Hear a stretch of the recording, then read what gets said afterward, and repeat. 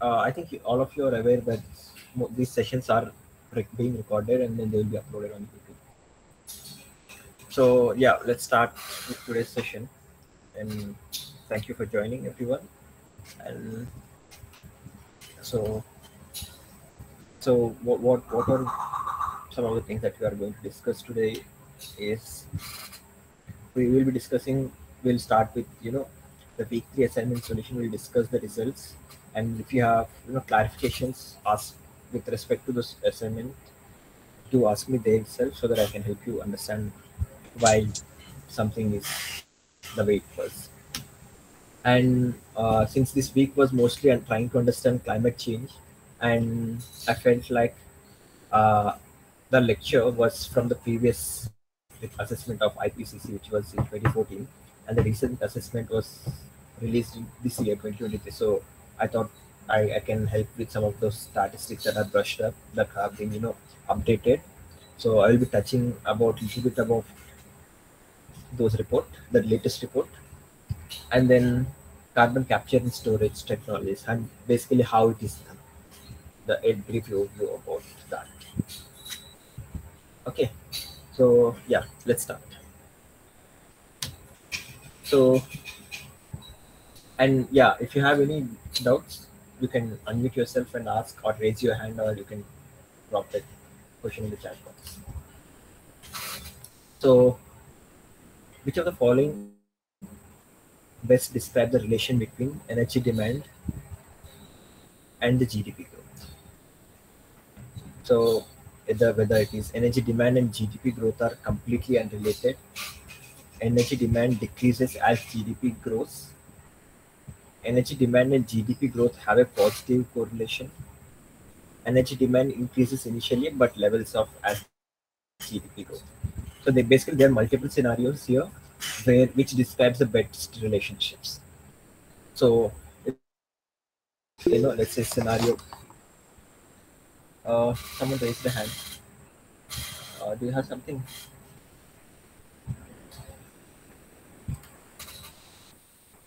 Okay. Yes. Yeah. So basically, what they were asking is what's the relationship between GDP and energy demand. So GDP will be something like this. So what will happen if GDP increases? What will be the energy demand? Per capita. It can per capita, or it can be gross also overall. So whether it's going to increase, which is what the positive correlation says, this is just unrelated. It can be straight this way or this way, or it decreases, or it increases initially and then it levels off. The multiple possibilities like that can happen with energy demand and GDP. So when we have, so how do we do this? Is basically we have real world data of different countries where of GDPs, what's the GDP and what's the energy demand. So when you plot with real data, what you get is energy demand increases as the growth GDP of a country grows. So it has a positive relation, and shows this type of relationship. So this is what a positive correlation is. As one factor increases, the other also increases. Here GDP increases, the energy consumption also increases. Okay. So yeah, that is going on. Modernization of industries has led to a decrease in energy demand in the industry sector. Okay, because most of either we have upgraded our technologies or we have made our or machines much more efficient. So what happened was uh, there was a decrease in the energy usage by most of most of the sectors. So which of the following industries comply with the above statement? So which sector has shown this decrease? Paper and pulp production, consumer electronics, industrial automation, indoor agriculture and vertical farming. So let's take one by one. So let's start from the bottom. So indoor agriculture and vertical farming. So for this, if you have heard about indoor agriculture and vertical farming, this happens.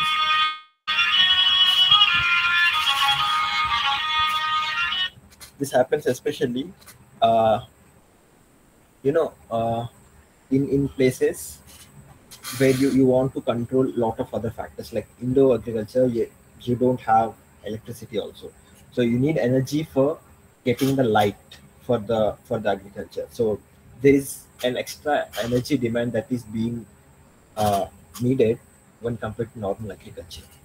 And industrial automation, where all of the processes are automated by machines. So for machines to operate, you need energy. uh Hi, someone is raising hand. Prasenjit, do you have something?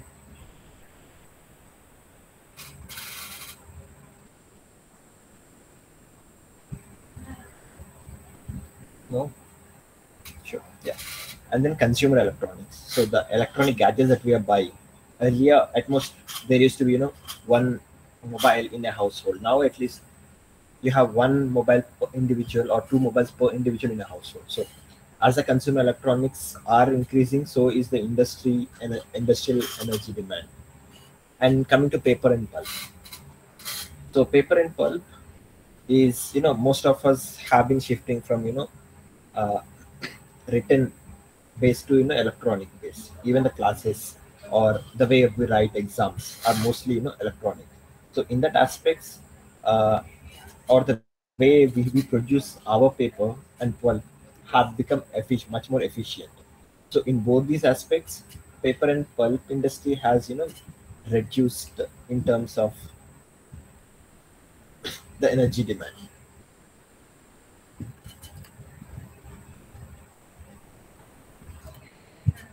So yeah, so yeah, that's the paper and pulp industry. And going ahead, as per the installed power generation capacity report given by Indian Ministry of Power, the contribution by solar power is, what is the contribution? So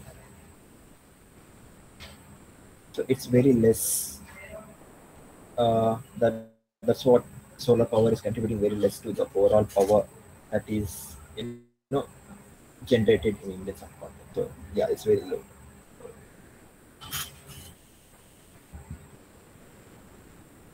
So going on, so there will be a continued prevalence of internal combustion engines for the next 30 years. So internal combustion engines are basically the engines of what all the motor vehicles that we see these days. They're all internal combustion, where combustion happens within the engine, and that releases energy, and that energy is used for movement of the vehicle. So this statement is saying that this will prevail for the next 30 years. So which of the following is not a factor contributing to the above statement? So age factor, because because of the age, or is it that like having internal combustion engines is more convenient for us? Ease of fueling and operation, it's easy to access fuel and then operate in those type of vehicles, and decrease pollutant emission. So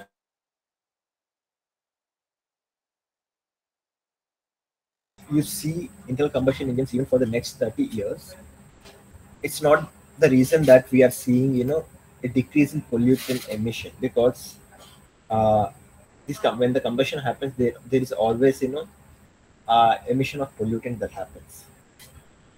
So it has to be the reason that doesn't contribute why you see it. So the major reason that you see is because they are really old technologies, or either we have fuel, we know we are these fuels that we use are not long lasting. So going ahead, energy consumption per unit of GDP is called. So it's called energy intensity. Similarly, uh, there are not enough number of fossil fuel and oil reserves that can handle our energy demands for the next century. Whether this statement is true or false. So saying that we have enough fossil fuels or not.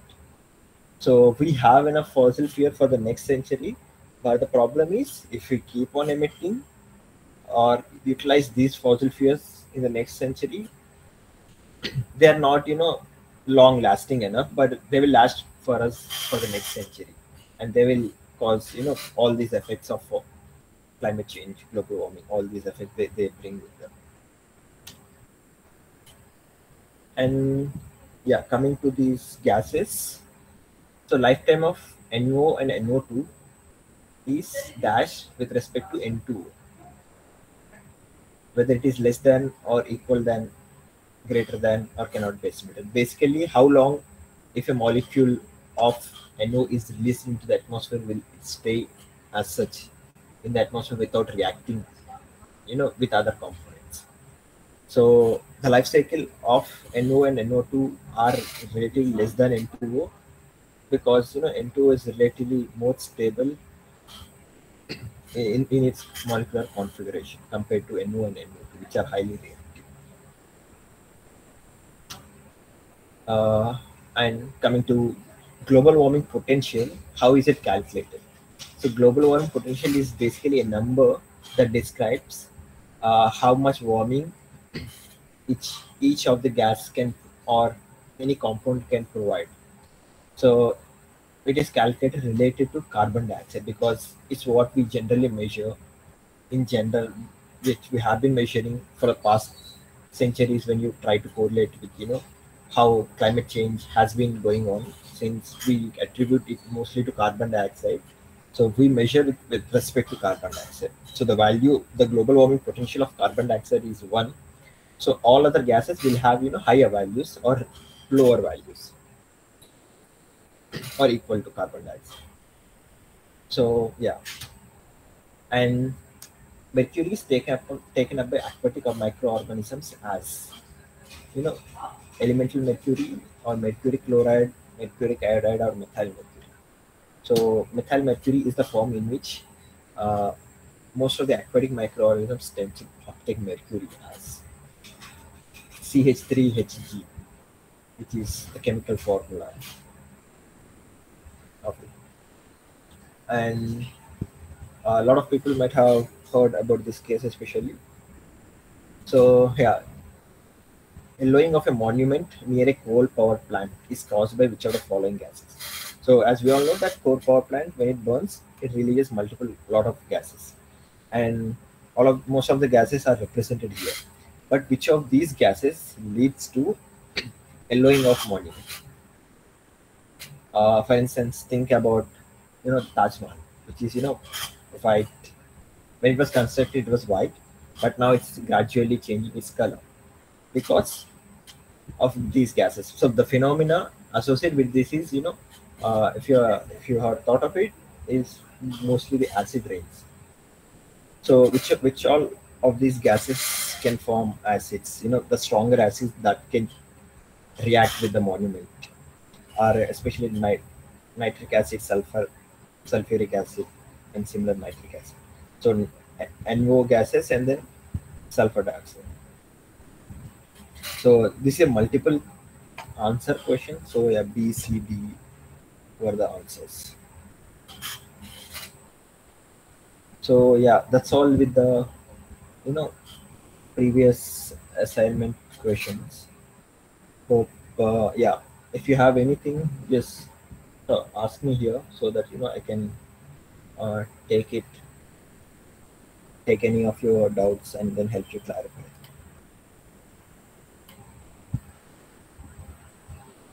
In case if no one has any doubts, I will move on to trying to see what is the latest assessment of IPCC has brought to us.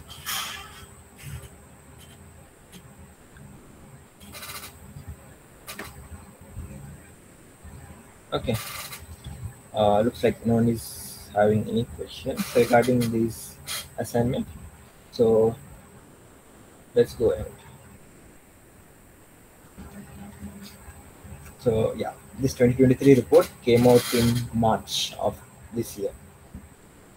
So yeah, let's talk about a little bit about the greenhouse gases and then how global warming and climate change. How do we know that the climate is changing or global warming is taking place? So if you look at these infographics, which are majorly sourced from this recent report, and for which the link is given below each slide. So if you look here, uh, so this graph starts somewhere between from 1850s to current. This is showing greenhouse gas emissions. Okay, especially carbon dioxide and then non-carbon dioxide emission. So how it has increased across years. If you look at here, it was very few or very minimal emissions that were happening, especially from fossil fuels industry. But others were happening relatively high compared to this. But of somewhere around 1940s or 1950s, it just increased relatively high. And much of this increase in the 20th century is attributed, or the carbon dioxide increase is attributed to industrial revolution because with the industrial expansion coming up, we started using fossil fuels as a source for our energy demands. So that's where industrial revolution contributed to this relatively higher increase in carbon dioxide. And simultaneously, we have land use change and forestry, LULCF, which is the short form for it. So land use change is basically, changing the land from its original form. Like if you have a forest, you cut it down, you grow agriculture, or you have some other thing, you have it for human habitations. You have parks or anything that basically modify the original landscape or land use to other form that also releases carbon dioxide because what all is stored in the place is just coming out. And then other non-CO2 emissions. So other non-CO2 emissions are basically the is the processes that generally happens. Uh, it can include volcanic activity or decomposition and so on. And then there are some non-CO2 gases also that contribute to greenhouse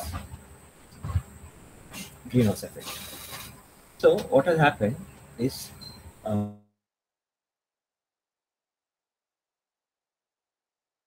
in greenhouse gases.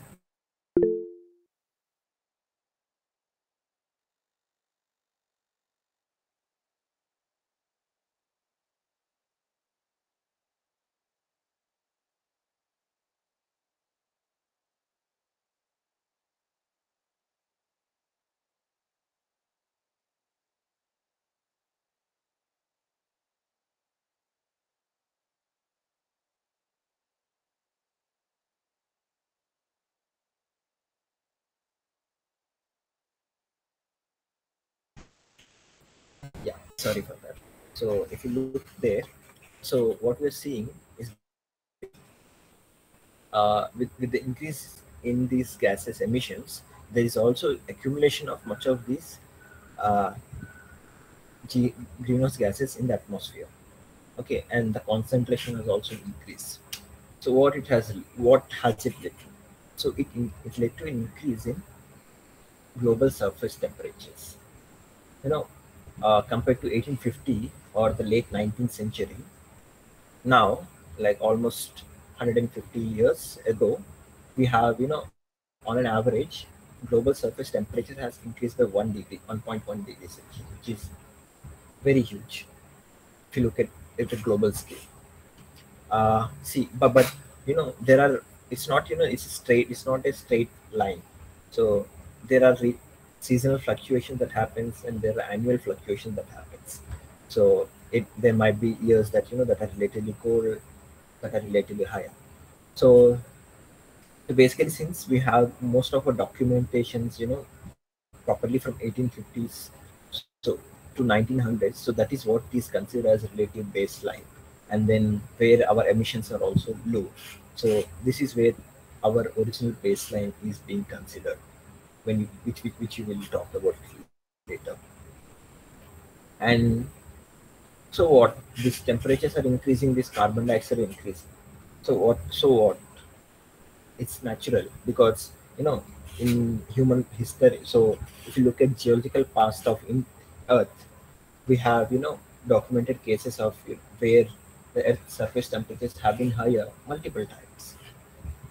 So so so it may be just such case that uh, it might be just one of those cases where the temperature is increasing, it will come down.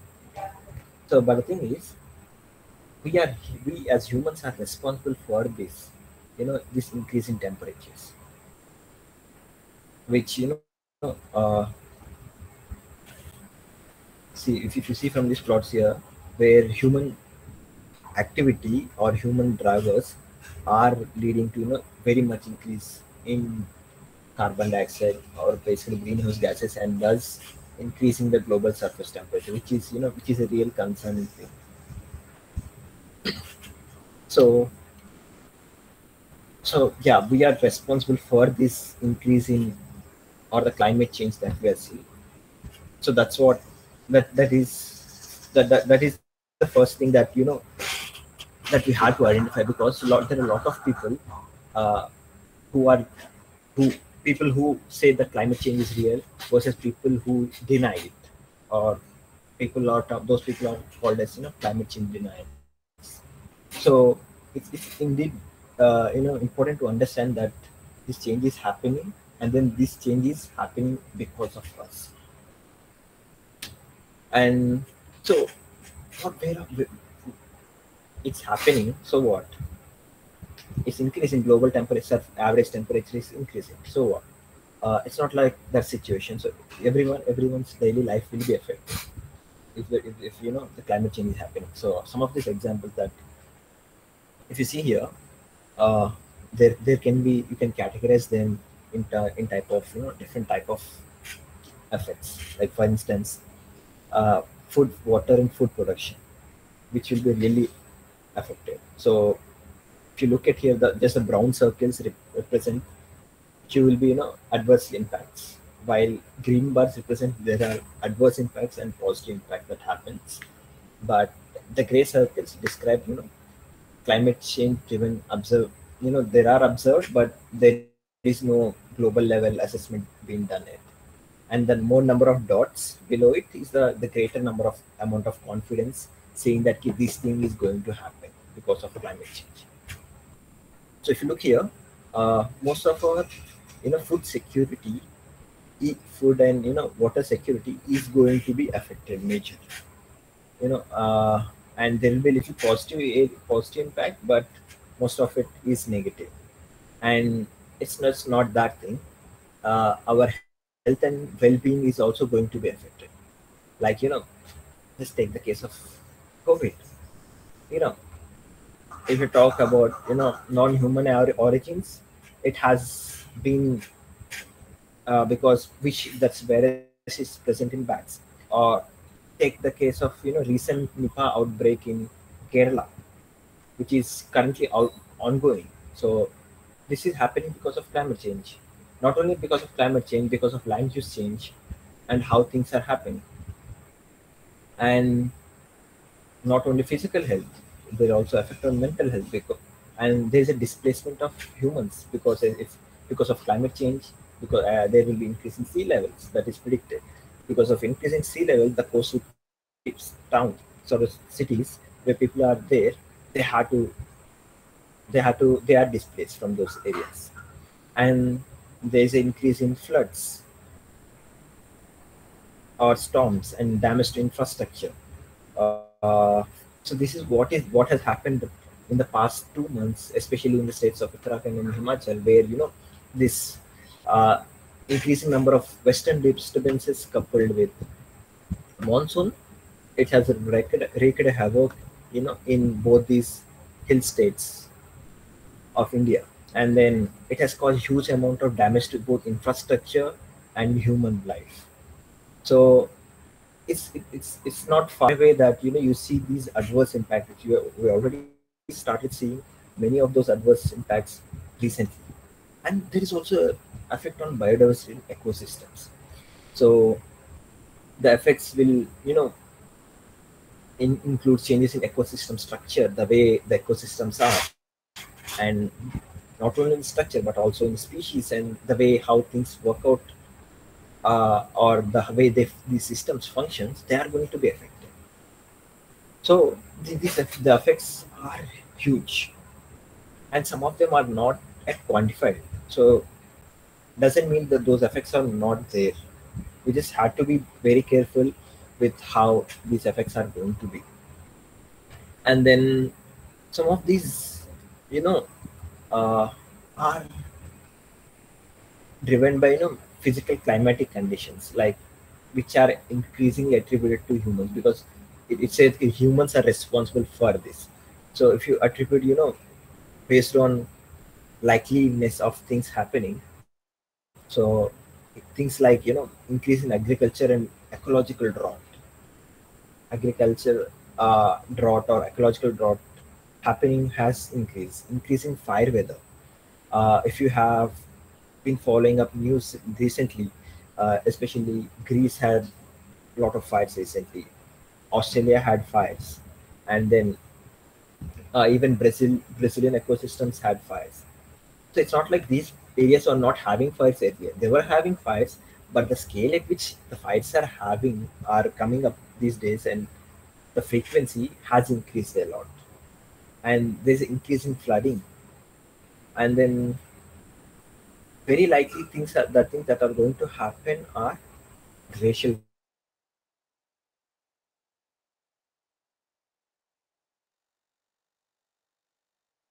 Certain that are about sure to happen are like ocean acidification, because ocean acidification is the pH gets lower because carbon dioxide is uptaken into water, and then that forms carbonic acid. In that way, it reduces the pH, leading to acidification. Increase in hot extreme e- weather, like if you have been following similarly the news, the hot extreme events has also increased. So it's not like we are not seeing the effects, we are seeing the effects currently. And yeah, and so there are multiple scenarios, uh, where scientists have come up together and put up. So that's what IPCC is interpanel government, is an intergovernmental panel, you know uh, so where there are four scenarios that they have brought up. So the current warming level, which is already 1.1 degrees warmer than the baseline, which we talked about earlier, which is 1850s to 1900. If the climate warms to 1.5 degrees Celsius above that baseline level, to 2 degrees, 3 degrees, and 4 degrees Celsius. So what are the effects that are going to happen? So if you look at these events, so let's just look at hottest day temperature and wettest day precipitation change. So if you look as the temperature increases from the baseline, it's going to, the hottest day temperature is going to increase very much. Similarly, annual wettest day precipitation is also going to increase very much across the globe. So, so yeah, and then considering with urbanization, the heat waves or the temperature change is going to be very extreme. So, yeah, someone raised a hand. Sebastian, do you have anything to ask?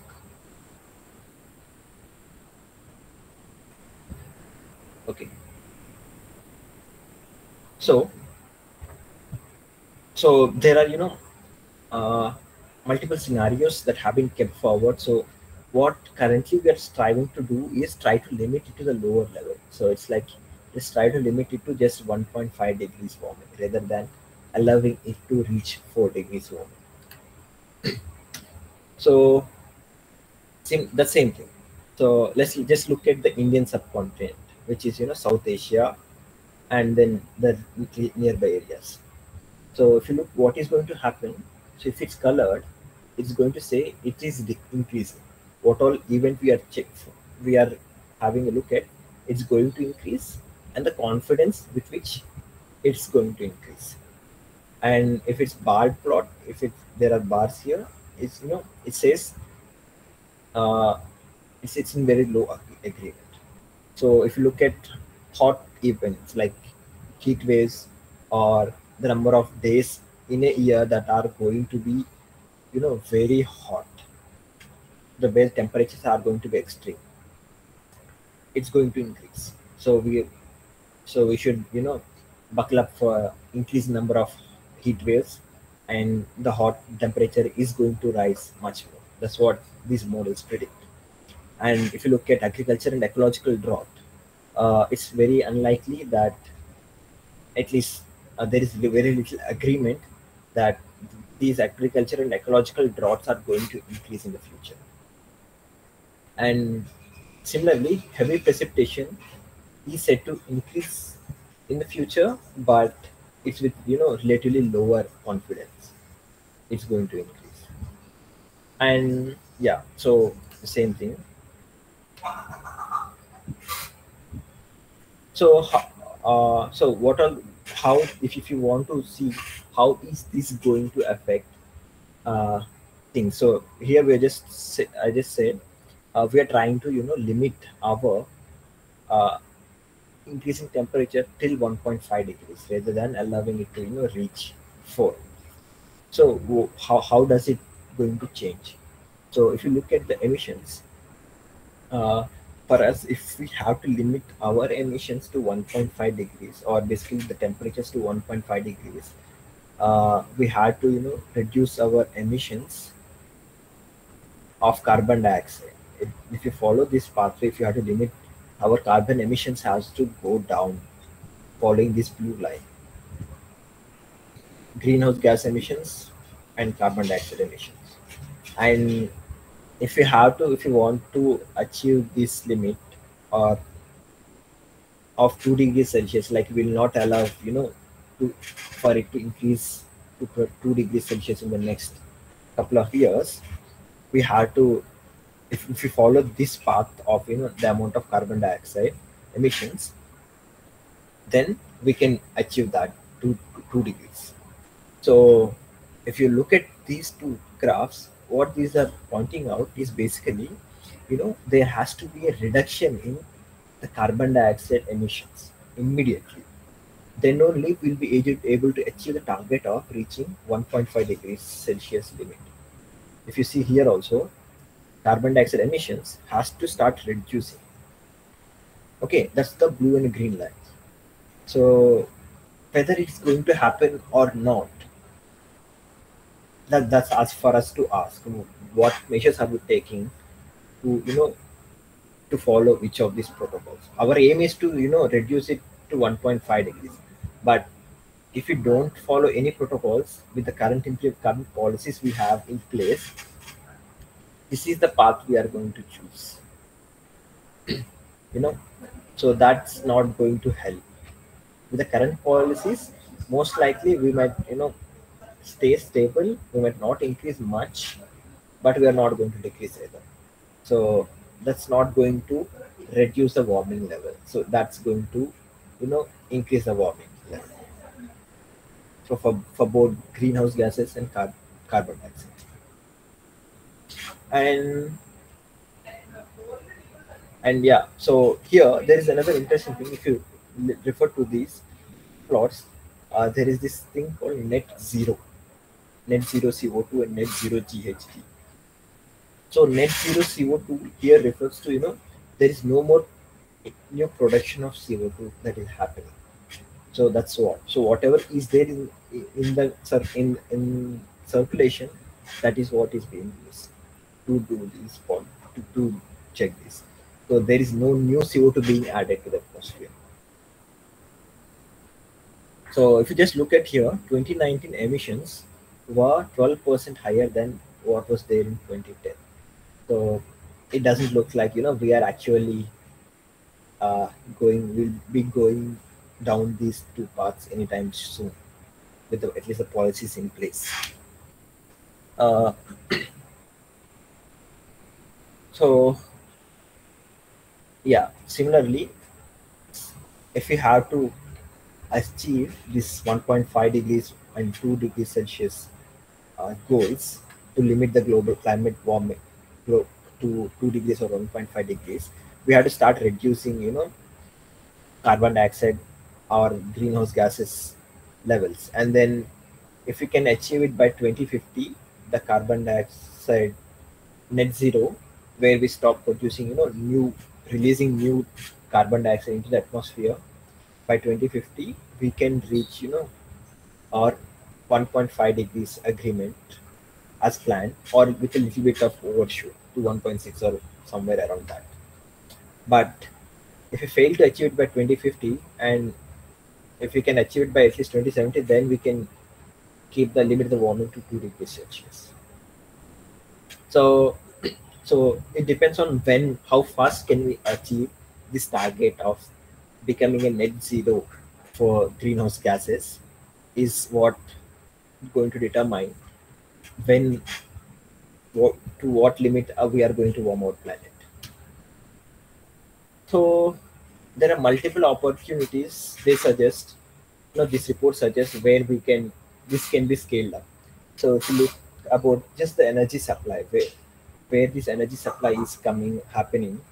If you remember from previous lectures, so if we start using, most of renewable energy, we can reduce considerable amount of emissions. So potential contribution to net emissions.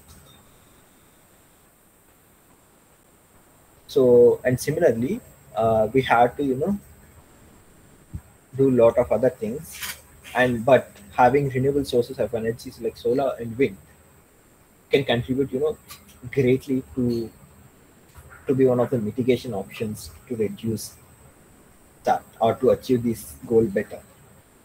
Similarly, if you look at, some of these systems, if you reduce the conversion of natural ecosystems, this land use change, or basically deforestation and land use agriculture conversion, is one of the major thing.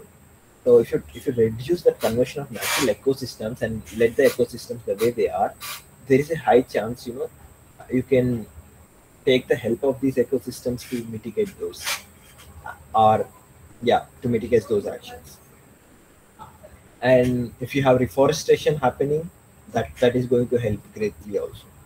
So there are multiple ways we can achieve this. So basically we had to, it's not like there is a single possible solution. There are multiple possible solutions that can together come up, to help us mitigate this uh, climate action. So what is our current prediction? So if we fail, uh, so 2030, if you look here, so this is the year 2023, because it just marks the year when this report is published. So we are here currently.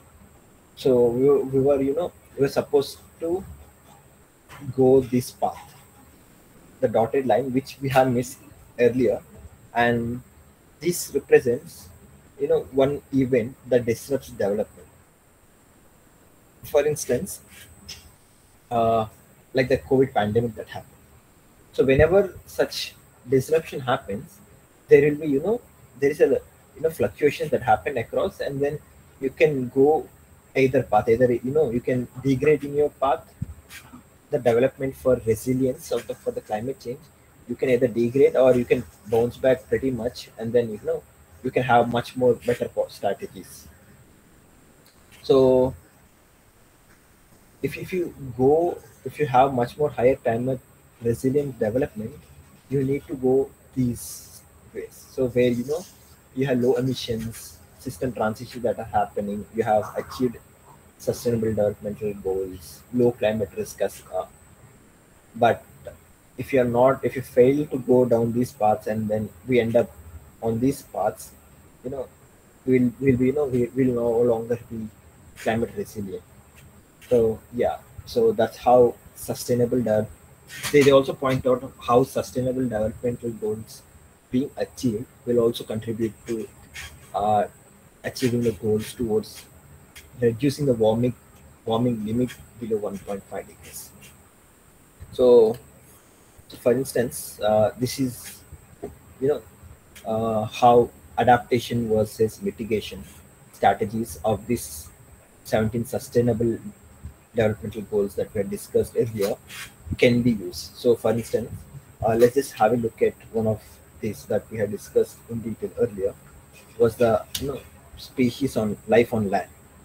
So, if you look at here, uh, energy systems, you can have a combination of both synergies and trade-offs, both mixed up for mitigation. For you to, mitigate some of those things, you either need to have trade-offs associated with that, or both some of those goals coming up together and then be able to achieve it together. So yeah, in that sense, sustainable development goals are going to help us, achieve these targets, but they are not just enough.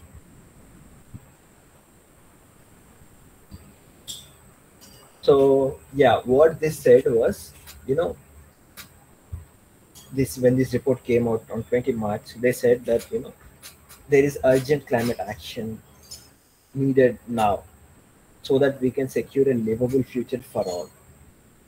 And they also said that there are multiple feasible and effective options to reduce greenhouse gas emissions and adapt to human caused climate change.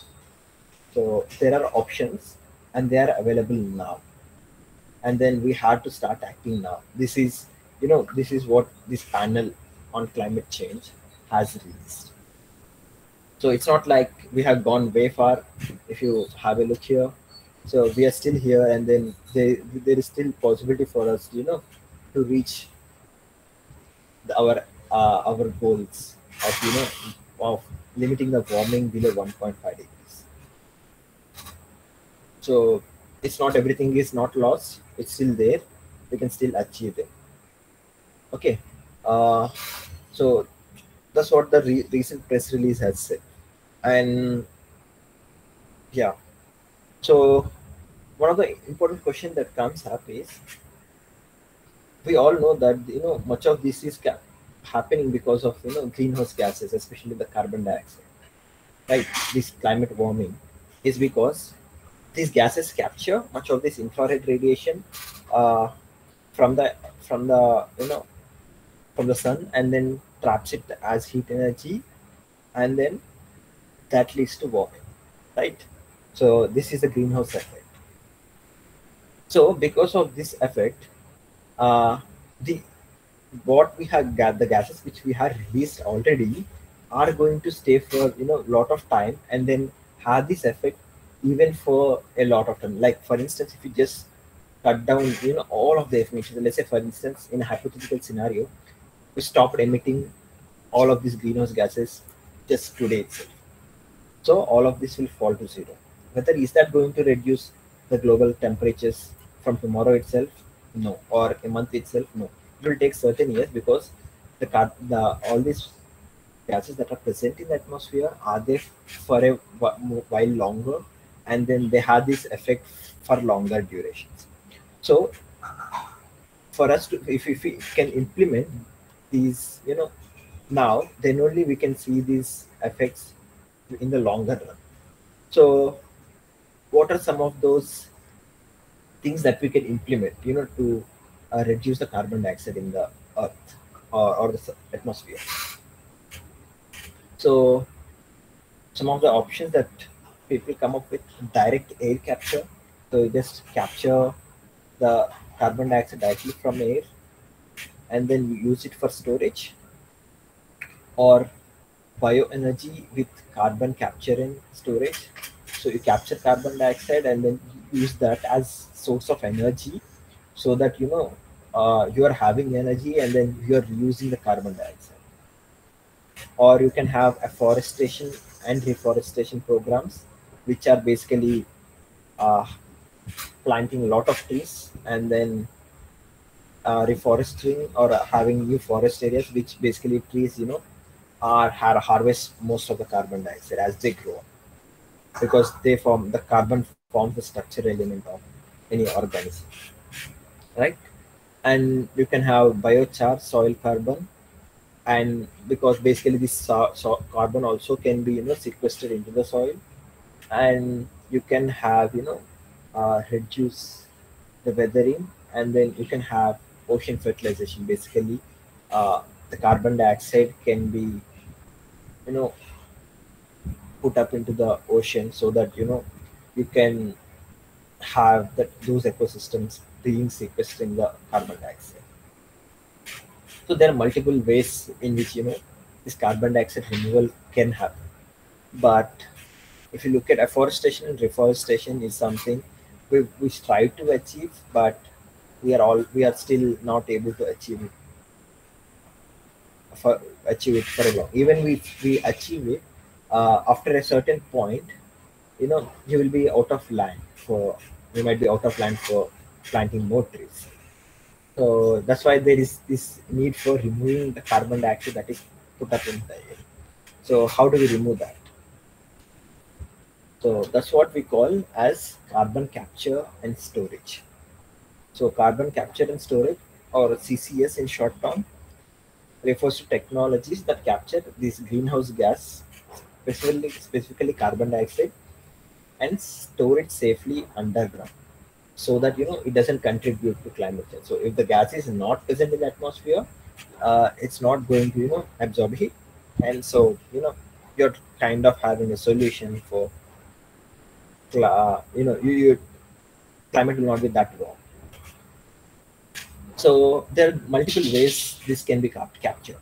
So it can be captured directly from the air itself. So you can have set up a plant here, let's say in Delhi or Bangalore, and start capturing carbon dioxide from there, and then you capture it, and then you store it on the.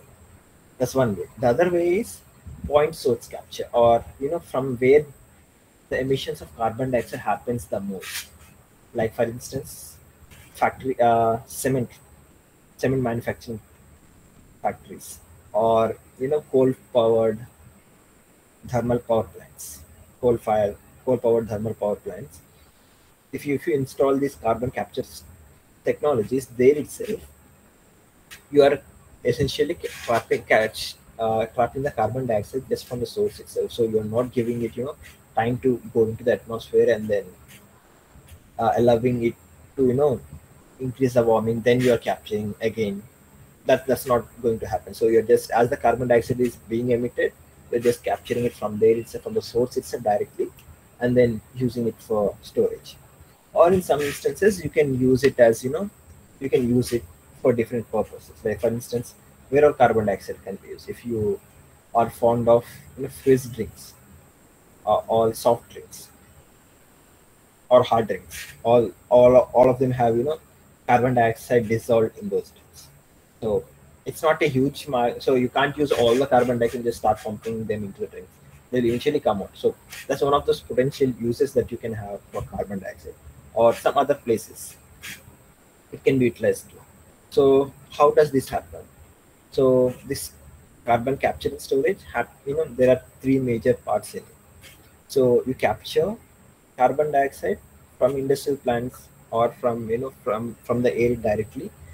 You transport in you liquefy the gas, you transport it as in liquid state, and then you inject it directly underground in a for permanent storage.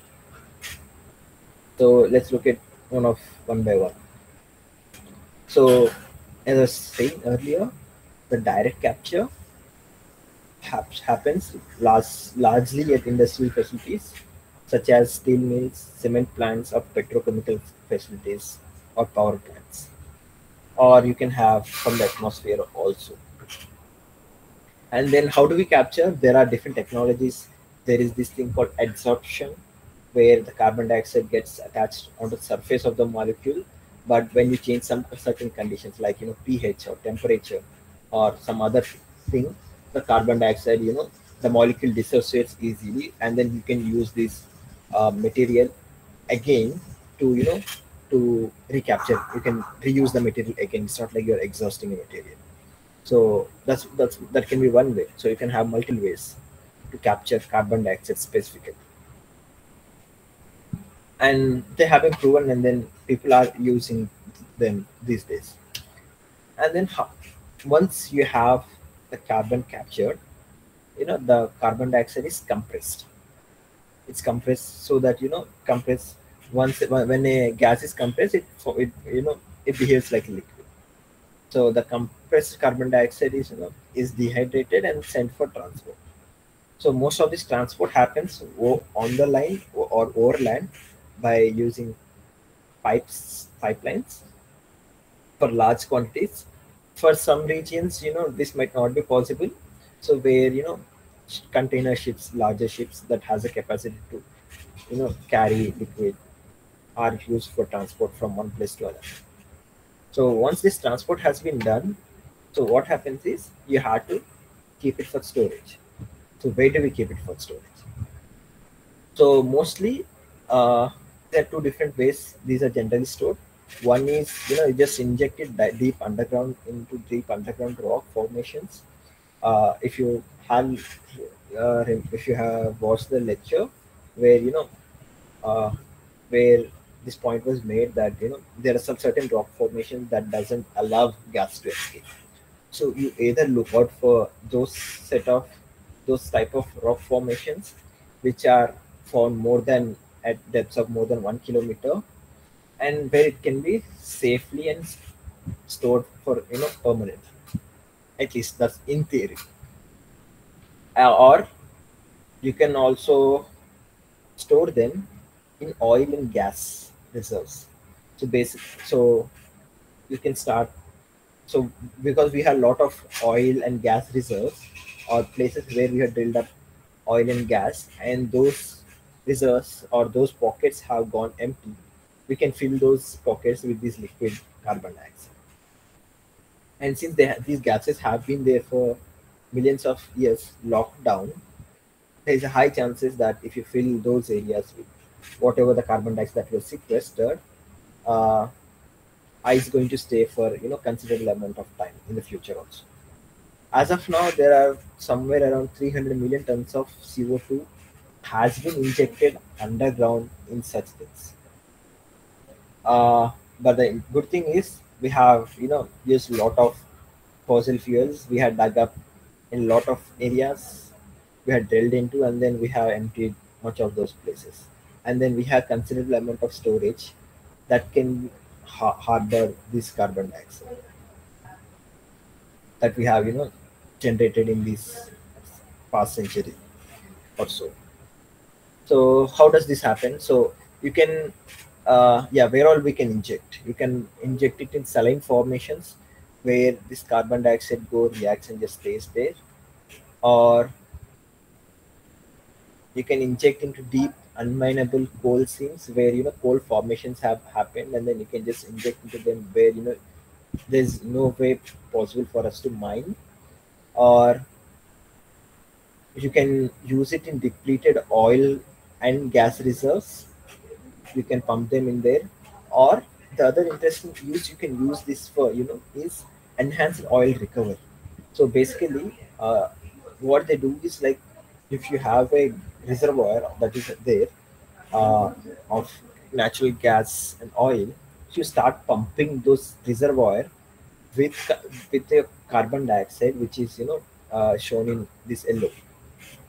Once you start pumping it inside, you will will be, because of the increased pressure and less space, the oil and gas that is already present there will have to come out. So that's how you're not actually spending a lot of energy uh, you know getting the oil out. You are using carbon dioxide, sequestering it, and then you're also recovering a lot of oil in greater quantities. So yeah, so there are multiple ways you can store them. It's already happening. So carbon capture and storage is already happening around the world, and there are, according to Global CCS Institute, there are around 29 operating facilities that have capability to sequester at least 40 million tons per annum into the earth. So the amount of the carbon that these 29 facilities can provide per annum is basically taking 8 million cars off the road. So equivalent. So does it say that, does it mean that, we can, there is way we can put up, a lot of carbon dioxide inside, so we can produce more? No, that's not how it works. So if you have more production, it's not going to help either. So we should strive for, reduction in the production now, and try to reduce whatever is there. We have to take it out. And so this is one such uh, power station from Canada that has, carbon capture and sequestration installed at the power station itself, at the point source itself. So what does this do? As the, coal fire, see, it's a coal powered plant. So as the carbon dioxide or gases are coming out of itself, it will separate the gases, take out the carbon dioxide, and then remove the carbon dioxide from the gas, and then they liquefy it, and then they use it, they transport it to, storage places wherever it can be stored in a proper manner. So yeah, that is uh, carbon capture and storage. Yes, that's all. Yeah, for carbon. Yeah, that's all for today's session. So this is such an interesting thing that is happening recently. And if you are interested, you can go to YouTube and search. There are a lot of companies that are currently actually doing this in Europe, and there are nice videos that are present for, you know to show how this process actually happens. If you are interested, you can just go and search for them also, so that you can learn more about this way of removing carbon dioxide from the atmosphere. But it has its own associated risk, like if some geological activity happens in that area where you have stored, it just pumps all of this carbon dioxide in just a go. But it's not like we are not doing this uninformed. We are taking these informed decisions where there's chances of finding such areas where geological activity is less. There only will try to have, we assess these things first, and then we'll start use that as a carbon storage. Once you have pumped or the place is filled, you just close off the wall permanently, so that it can't come. So yeah, that's it. So if you have any questions or clarifications, I'll be happy to take them.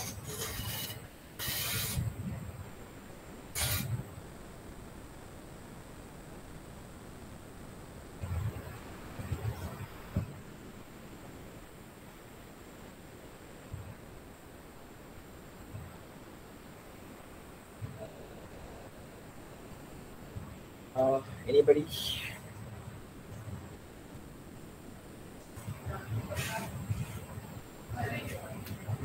Anything regarding carbon capture or IPCC or climate change, the effects of climate change? So nothing.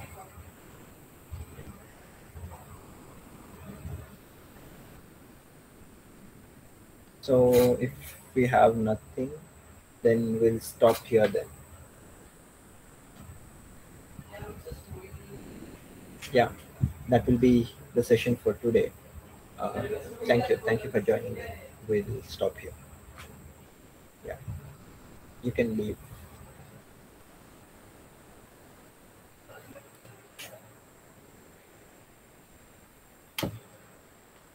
It was the end of the session. Thank you.